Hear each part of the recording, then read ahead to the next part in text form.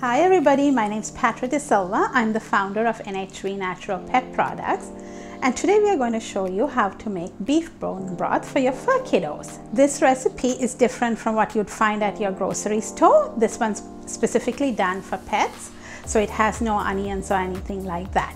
So I'm super excited to show you this recipe. So bone broth is a super nutritious and delicious food that you can feed your fur kiddo. It's got a ton of vitamins and amino acids in it, and it's good for pets that are having difficulty eating and not feeling great, upset tummies, anything like that. The bone broth is fantastic for that. Now at NH3 we recommend using bone broth to add to the supplements. So you can put your supplements into the bone broth and your pets will just lap it up without too much difficulty.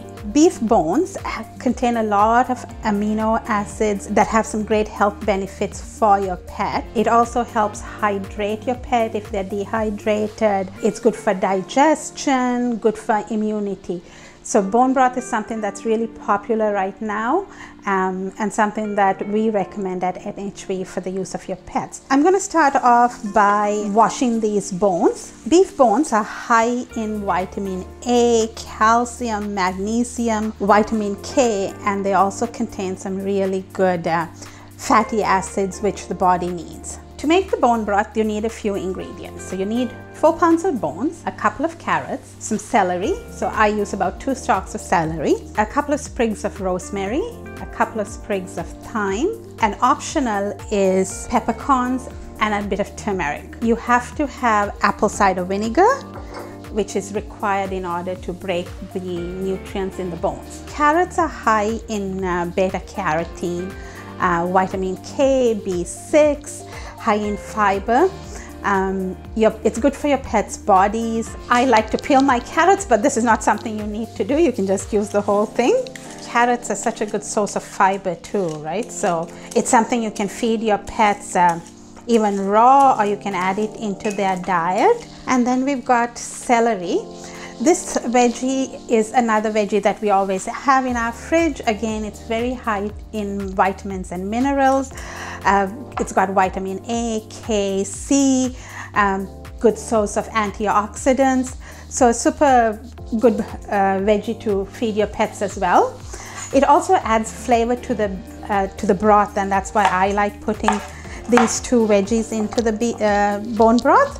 Then we've got a few sprigs of thyme. Thyme helps support the immune system. It's super fragrant, so I like throwing it in when the bone broth is cooking. It makes it fragrant as well.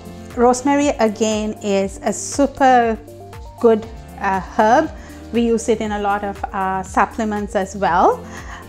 Rosemary is an antioxidant and it helps reduce inflammation in the body.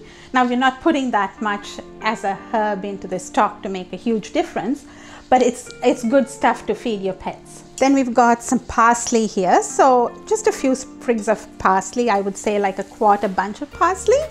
Parsley is a highly nutritious herb as well. Just chop it up, you can use the stems, it's all good.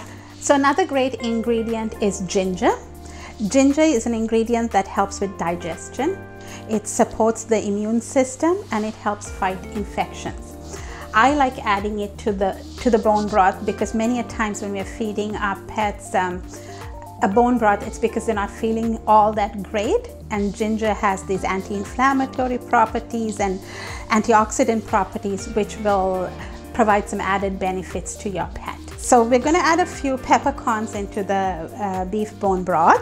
Now black peppercorns are full of antioxidants. It helps with inflammation. It's got free radical properties. So it provides some added benefits into the broth that you're making.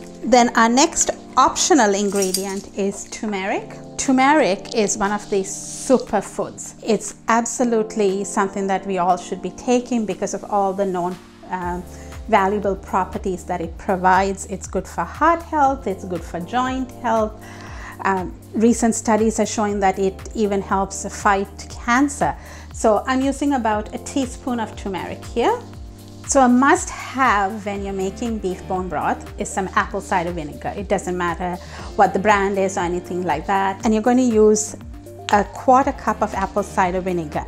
Now the reason for the apple cider vinegar is it helps break the nutrients from the bones, and it pulls all that marrow out. So the idea is to be able to break it down, and you need this acidity that we find in apple cider vinegar to be able to do that. Now if you add a little bit more apple cider vinegar, it's not going to harm it.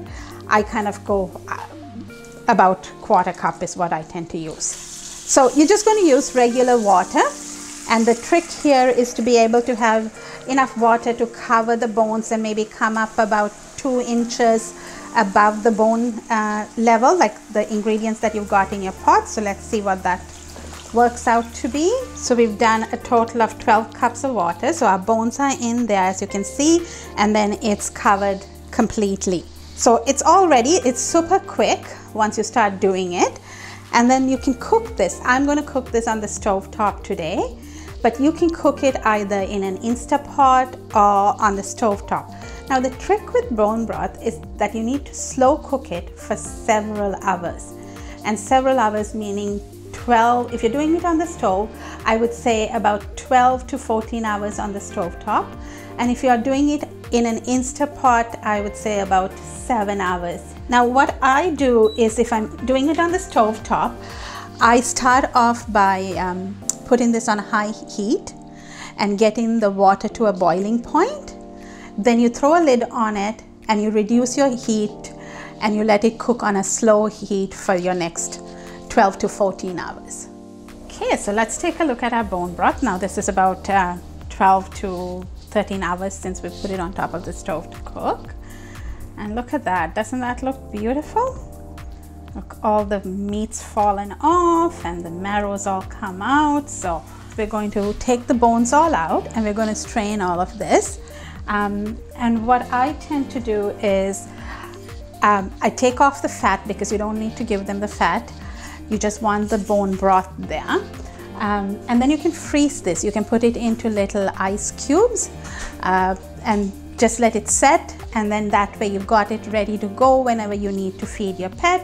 Or if you've got a bigger pet, a bigger furkiddo that you are feeding bone broth more regularly, or if you're using it to even rehydrate food, like there are some pet foods that are dehydrated foods that you need to rehydrate. Bone broth would be a great way of rehydrating it and providing a bit more added nutrients as well. So I'm just going to pull out all the bones out of here. Now these are not bones that you want to give your pet, because since they've been cooked so long, they've become super soft and they will splinter. So please do not feed the cooked bones to your pet. You just want to feed them the nutritious bone broth that we have made for them. I have one of these separators that helps you separate the fat when you make your beef broth and stocks. But if you don't, then all you have to do is just let this cool off, strain it, and let it put it in your fridge and let it cool off, and you'll get a fat layer that forms on there. You just scoop the fat layer off and you're good to go. So now we're going to use the separator that we put the bone broth into to get rid of the fat. And if you look at this, you can see this yellow layer. That's the fat, and that's not something our pets need. They just need the nutrition of the bone broth. And then we're just gently going to separate this. So with your 12 cups of water that you made your bone broth, you will probably end up with about 8 to 9 cups of finished bone broth. So that's quite a lot, even though it seems like it's going to take you a long time to make it. It's just the cooking time, but your end result is you've got quite a lot of liquid there that you can freeze up and use over time. This is a good way of making sure they get their supplements. So our pet experts at NHV will always recommend using a bit of bone broth to get them to eat their supplements. We're going to use multi-essentials today, which is a multivitamin that's made of all herbs, that's highly nutritious. It's got a ton of good vitamins and minerals that your pet needs. We're just going to add the dosage that we require. You can give that a bit of a stir. Okay, now we're going to give this to my little furkiddo, Chaya. Look how excited she is. Oh, Chaya.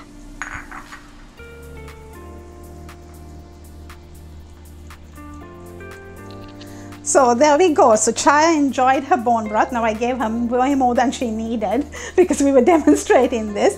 But as you can see, she lapped it all up without much of a fuss to do about it. So there you go. So that was a super simple, highly nutritious beef bone broth that you can make for your pets. Now at NHV, we have Dr. Amanda, who's our on-staff head veterinarian, and she will be able to do customized meal plans for your pets. So she'll come up with an absolutely fantastic home-cooked diet for your pet.